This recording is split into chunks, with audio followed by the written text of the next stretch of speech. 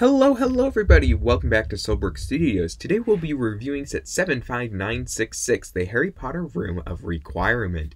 Let's jump in. So first off, here is the set. Now I really like this for $20. There's this nice little poster here with some different things on it, and I think this is a great poster. Overall, the set is here, and I think it looks pretty decent for $20. Now you got this door that opens up to this door that keeps this as the hidden room.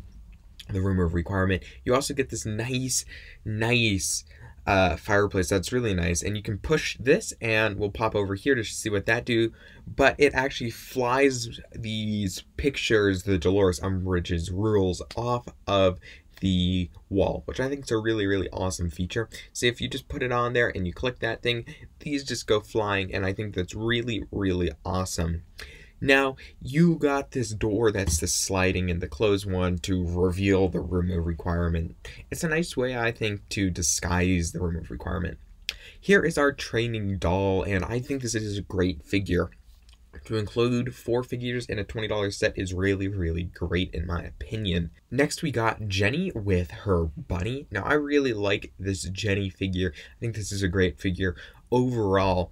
Then we have Harry Potter, and Harry Potter as well as Jenny has those blaster bolts that you can push on the side and it looks like they're flying off, and this one's pretty good. I like this figure. And then finally we got Luna in her normal Harry Potter outfit, which is a pretty good figure in my mind. I definitely like her top for Ravenclaw. I think that's pretty cool. Next up is these animals that we have. They're Patronus charms, the bunny and the otter, I believe.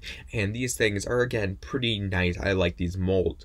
Overall, 20 bucks for this set is great. I highly recommend picking this up, and if you can find it on discount, why not? It's a great set to add to your collection.